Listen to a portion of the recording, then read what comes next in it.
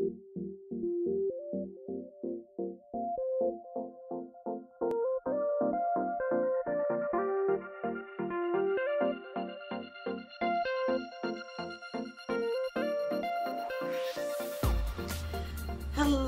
Pisces, hello Pisces. This is Adrian Igo, Capricorntigress of Astrology, a look inside. And I'm trying not to be too close to the camera. I feel like I've got a good amount of distance between me and the camera. But then when I look at the videos, it's like I'm right up on the darn thing. It really is like I can't seem to find the right amount of distance to make it not seem like I'm right up on the camera. So I hope this is going to be perfect this time. So Pisces, let's go ahead and talk about what's going on with you guys for the month of February 2019. So as you are a Pisces, of course, the big thing for you Pisces has been for quite some time the fact that you've got Neptune and Chiron in your first house of Pisces. And I've gotten into a lot of hot water with Pisces over the last few months because I've been, calling out the confusion and delusion of having Neptune in the first house. It's hard to see when Neptune is in the first house. And I know because I've said to you guys many a time now, I've got some Pisces in my first house. I've got Capricorn, Aquarius, all of Aquarius, and about 3 degrees of Pisces in my first house. So I've experienced what this Neptune in the first house does. And I'm going to tell you firsthand about what it did to me. I ended up marrying a guy who I thought loved me. And I dated him for 5 years overall. I mean, we had played Mafia Wars on Facebook together, and we flirted. I used to be the Mafia boss in one of the groups. But anyway, 5 years of friendship down the drain. I don't quite understand what happened over the last 2 years of marriage. But a lot of it has to do with this Neptune. I'm sure that either he felt deluded by me, or that I was an illusion or a delusion or a lie. And I definitively feel that he was a delusion or an illusion or a lie. So I want you guys to be cautious of having Neptune and Chiron in the first house. I mean, I'm not saying you guys are victims, and I'm not even saying I'm a victim. I'm just saying it's hard for us to avoid what we can't see. And with Neptune in the first house, it makes it hard for us to see. See it. It's right up on us before we can see it. If that makes sense. And it seems like it's hard for others to see us. It's hard for people to see Pisces. They might see that image of you because it's the first house, right? And make a snap decision based on that first house Pisces, Neptune, or Chiron, and not really know about any of the rest of you. Like, what else is going on with you? And that's the whole thing about Neptune. People will make snap judgments, really misconstrued judgments. You might have felt some misunderstanding from others, or just that they don't get you. Like, God, why doesn't anyone get me? Right? That kind of feeling. And you might really feel that a lot this month because Mercury and the Sun are now in your solar 12th house of Aquarius. And so you're feeling that. You're feeling a lot of that hidden, buried, deep inside internal stuff. And I guess this is the month where you're supposed to feel that. All that deep, buried, inside, internal stuff. Now, it's got Aquarius there in the 12th house. And for some reason, I don't think Aquarius likes being in the 12th house. Only because that's a natural house of Pisces, which is your house.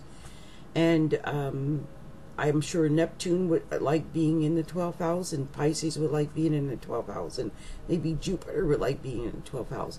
But I don't know how much the Sun and Mercury like being in the 12th house. And that's because they probably feel as though they can't shine, or they can't communicate the way that they want to for some reason or another. It could be because, you know, I don't know, maybe it's a relationship that you're in that you feel that you're stifled, or that you can't speak or talk out or shine the way you want to shine and stand out and speak. That could definitely be an issue. And I'm wondering, because right now shining is important, I think, in a way. Actually, there's two reasons for it. One, Jupiter and Venus are in your solar 10th house right now. Okay, so having Jupiter and Venus sitting up at the top of your chart like that in the area of ambition and career and your reputation, well, that Jupiter and Venus is what people are seeing when they see you, or what they think of when they think of you now. They're either thinking of like that Neptune Chiron person. In fact, the fact that these are so vastly different makes me believe that when people are dealing with you, they're seeing one or up two people. I'm not saying you have multiple personalities, a lot of Pisces do, but there may be two types of distinct Pisces operating from this setup.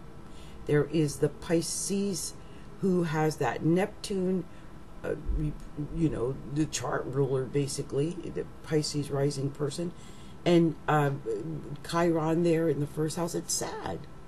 Neptune and Chiron in the first house is not happy and jovial. You might feel a little bit artistic and dreamy and otherworldly with Neptune in the first house, and creative. I'm thinking maybe you might have creative ideas, but with Chiron in the first house, it's really going to limit the feeling of joy that would come out of the first house. You see what I mean?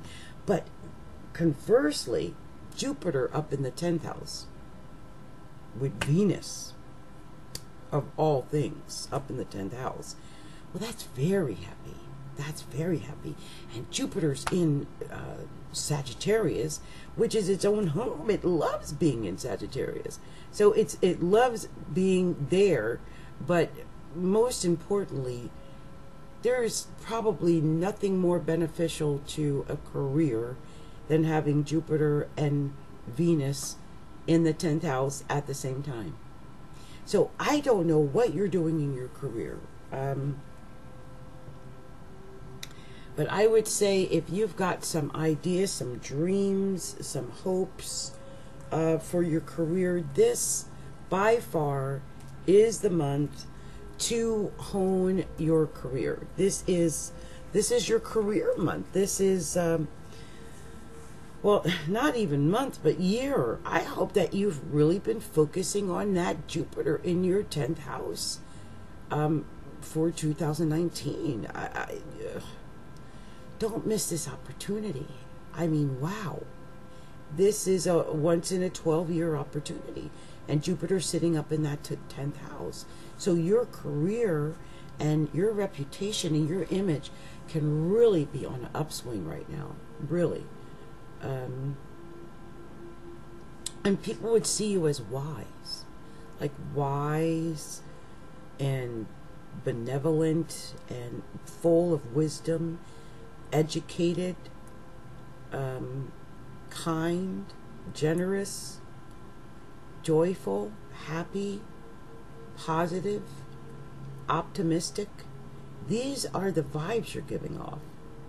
Even with the Sun and Mercury in the 12th house in Aquarius, it still means that in your deep inner self, in your deep inner thoughts, in your deep inner mind, in your sleep, in your subconscious mind, that you're thinking innovative, creative, unique thoughts, probably genius ideas going on in that 12th house. I would even try to write down any crazy dreams or thoughts, or like if you suddenly have this idea of an invention or something like that. Well, that's not a fluke. Write that down. You might come back to that later and find out that invention was a real solid idea. That's the kind of stuff I'm talking about, especially with the sun and Mercury sitting in the 12th house. You're dreaming this stuff, maybe even daydreaming this stuff. Just super creative ideas. Now, conversely, if you get it, you start thinking you're being visited by aliens and stuff like that, then I need you to stop and go and make an appointment with your psychiatrist, because the sun and Mercury in the 12th house could roll nervous breakdowns. And Neptune in the first is not helping that. So I want you to be aware of that, okay? And I've said this with other people about not getting into debates with people, but whenever Jupiter's in Sag at home, that can be a possibility, and you've got it on the 10th, but I think it's a much more positive place for you.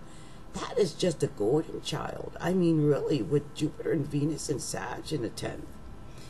See your career really taking off. I hope you're taking advantage of it, because you can really make some amazing strides with Jupiter and Venus in your 10th house. It's absolutely wonderful. Now, you do have Saturn and Pluto in Capricorn, and they are falling in your solar 11th house. Now, Capricorn is the natural ruler of the 10th, so in a way, it's happy that Jupiter and Venus are in the 10th house too. But the problem is, Capricorn has Saturn in it right now, and it's at home. It's ruling everything for everybody, everywhere. Saturn is one of those kind of planets, and Pluto is right there with it in Capricorn. So, I would say that with Saturn in the 11th house, this would be a time to really think about your goals and your ambitions and your aspirations and your hopes and your dreams and what it is you want to do. And I would even look at how I could get more involved in groups. I've talked to several people with this setup, either Pluto or Saturn sitting in that 11th house.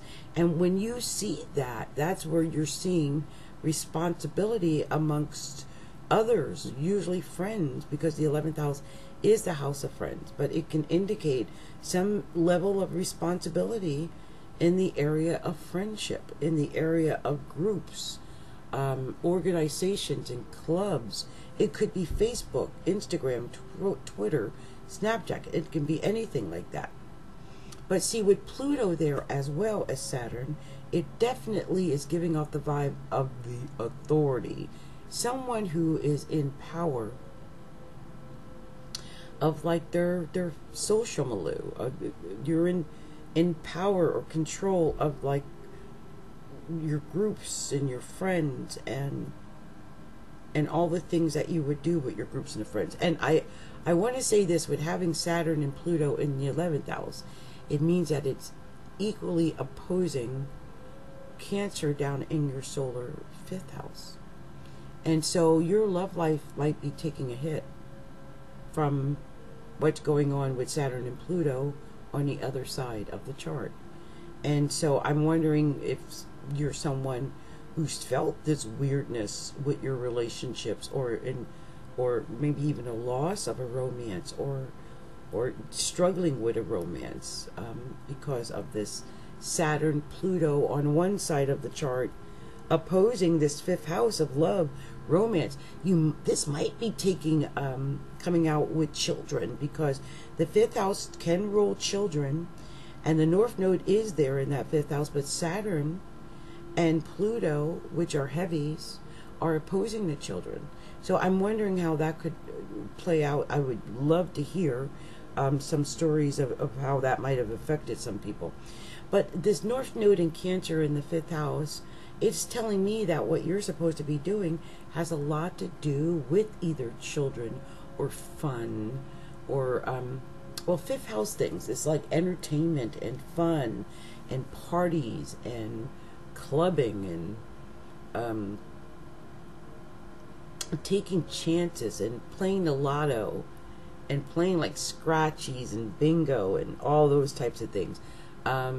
Going out on dates, it's very fifth house.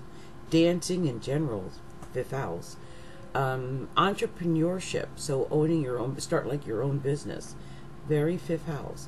But remember, I don't feel comfortable with the idea of anyone starting a business when Saturn is opposing it. I would wait till next year. But then, of course, it might not have the emphasis in the fifth house. So I would weigh that pro and con. You know, just make sure it's not a really heavy aspect the day you open your business. If you're going to go entrepreneur with Saturn in the 10th house, opposing the 5th house of entrepreneurship. Now, there is Uranus and Mars in that 2nd house. And Uranus in the 2nd house, to me, is always an indication of upheaval of some kind. And Mars in the 2nd house is also the same. But it's a little bit better because Mars in the 2nd house is just indicative of action. Actual activity in generating money. This is the area of focus, the 2nd house of money. And with Mars there, there's actual production and activity of this money. Hopefully your money. And comfort. And, you know, just what you can give to others. And maybe even a urge to reach out and nurture others. Or take care of others. Especially with the North Node in Cancer in the 5th house. And Jupiter up in the 10th. Very benevolent. Very generous and benevolent. And it's coming across probably. Very much so. I'm sure people are starting to sense that there's this goodness or light within you. Because that Jupiter and that Venus in the 10th house, and even that Neptune in the 1st house is making you come off very light and benevolent, I believe. So as I look at this is pretty much my reading for you guys for the month of February, because I doing them just a little different than I used to do them. And the one thing I would say is that I'm just going to show you this. I don't know if you can see, I've scratched and scribbled all over, but do you see how everything is over here around this, on this side of the chart like that? See that? The only thing over on the other side is this North Node in the 5th house. If I cover that up, everything is here, starting from like the 10th house and down to the 2nd house. This is, whenever I see all the planets over on one side like that, that tells me right away that this is a time where you need to be working on two things: your career and ambitions and your goals and dreams, and you, really you. Focus on you, improving you, making you happy, finding the you that is you, discovering who you are, healing your own wounds and pains about how you look and how you feel, or how other people see you, or how, the image you see in the mirror, or if you're pretty or not pretty, or if you feel pretty. Because right now you got Jupiter and Venus in the 10th. I would take advantage of this time to heal my individual persona and the image that I give off, because that's what's being highlighted when your ruler Neptune is transiting your 1st house. It's saying, get to know yourself, take the mask off. Who am I? How can I heal whatever wound I have in this house of me, in this house of my body, in this house of myself, in this house of my ego? What are you healing, Pisces?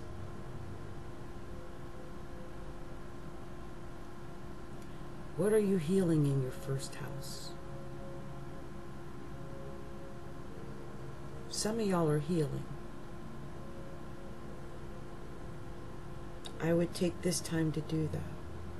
I'll also say this before I go. What I had said about that Saturn and Pluto in the 11th house, any friendship, group, club, organization, association, like Rotary Club, Elks Club, women's clubs, whatever, anything that you get involved in like that, even online groups and clubs might even pertain to this, but they're going to be long lasting because Saturn is there. All friendships built right now are long lasting, maybe for the rest of your life. So definitely reach out to others. It might seem interminably hard because Saturn's there and it restricts us and it makes everything so hard, and it might even make you come off as a little hard. But I'm telling you, once you establish yourself in these groups, you're going to be seen as the authority in these groups, and you're going to begin to wield some power because Pluto is there, and Pluto's going to be sitting in this house for ages. So do take advantage of this, okay? And don't forget to do your North Node in that 5th house. Remember, 5th house, children, love, romance, gambling, taking chances, and entrepreneurship, and dancing, and parties, and all the good stuff. Right? Do it up, Pisces. Do it up. This is your time to take advantage of all of that good stuff while the North Node is in Cancer in your solar 5th house. And with that, I actually am going to go. We've hit over 20 minutes because I'm just sitting here talking about your chart. And the more I talk, the more I see. It's amazing. But I just want to say to you guys, thank you so much for your support. Thank you for liking and subscribing and sharing my videos, and get the word out. Let everyone know, what I do here. Oh, and I opened up a Patreon account, and with that, there are different levels that you guys can go and see if you want to participate in. I got things there from $5 to $50, and everyone is invited to go to my Patreon. I'll put the link below so that you can see, have access to that. And I also want to invite all of you wonderful Pisces to come and join me at my group on Facebook at Astrology, A Look Inside. It would be facebook.com/groups/astrology, A Look Inside. And you can find our Facebook page at facebook.com/astrology, A Look Inside. Okay. Well, it's been a pleasure talking to you, Pisces. Thank you so much for your time and just all that you do. You have a wonderful February and a wonderful Valentine's Day. Much love and light to all. Bye now.